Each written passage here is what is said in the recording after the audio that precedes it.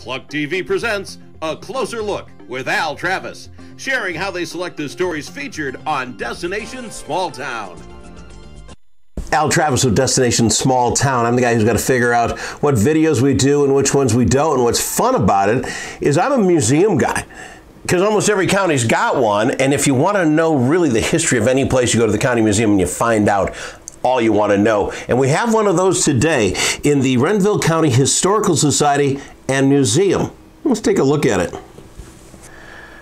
The mission of the Renville County Historical Society is to serve as the steward for county history and collecting, preserving, and promoting the natural and cultural history of Renville County and its people. You really want to know what's going on, you talk to the museum curator, right? That's not hard. We talked to Nicole. Nicole, how are you doing via our little satellite? Hi, Al. Great talking with you today.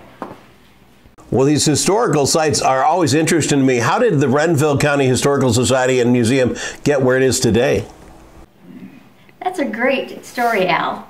We started in 1940 and we're officed over in Olivia at the courthouse. But then the war started and we needed to regroup. In the 50s, they decided to find a home for the Historical Society. So after some research, they found two schoolhouses sitting on the prairie and decided to move them to Morton, where the land was donated. All right, I've got to ask, what's that in front of you? What are some of the neat things you've got going on there? Oh, that is a great question too. This is our USS Renville. We have a ship named after our county, and this is just recently donated to the Historical Society. Other things we have in our museum are pictures and paintings of Dorothea Pauls over here. And my favorite is the Morton Nice Rock, which is part of our area here along the Minnesota River Valley. Those are featured in our cases behind me. I love the history of this county. There's such rich history. All the old villages that are no longer here, we have all their history. And of course, don't forget about the Dakota War and the Yellowstone Trail. All right, I want to give you time to go, but I want you to find a very unique item that you can show us. This, again, of course, the Renville County Historical Society and Museum. We're talking to Nicole. Do me a favor, something very, very unique. What do you've got? Well, you know, Al, I can't stay in one spot, so I had to move around the museum to show you my awesome buffalo coat. This thing is nice and warm for the winter time. We have a lot of things to see here at the Historical Society, not just boring old things. The exciting things we have behind me are Big Buffalo Bob. Don't worry, he doesn't bite. He is a lot of fun to play with. And my exciting find we had this year was a Yellowstone Trail sign that we found that is from the original Yellowstone Trail. Now this baby's usually in my office because I don't trust anybody with it. But if you come down to the Historical Society, I'll show it to you. I'd look good in that jacket, I really would. Do me a favor, take and show us one of those unique setups. I'm under the impression you have some real rooms and that sort of thing set up for time periods? I don't really play the organ, but I wanted to show you this awesome area that we have. It's called our parlor.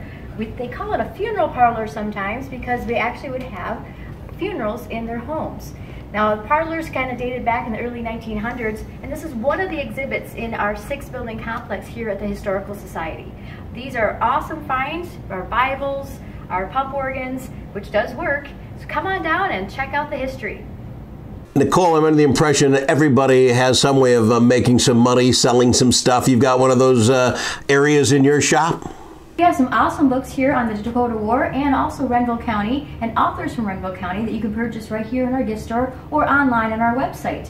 But, you know, now our gift shop is not our only fundraiser. We do actually do events throughout the year. 4th of July is big for Morton, so we have our food stand fundraiser and also our Veterans Roundtable that day, and that evening a patriotic sing-along. So come 4th of July to Morton for some great exciting things going on. And don't forget to go to the county fair, which is in Bird Island, Minnesota. And we have our own building, building number 4, which we take the entire museum to every year. So come see us for our events throughout the year.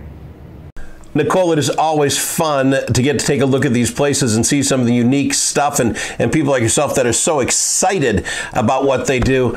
Do me a favor, tell us how and where we can get more info if we really wanted it. If you want more information on how to find Renville County Historical Society, go to our website, www.renvillecountyhistory.com, or call us, 507-697-6147.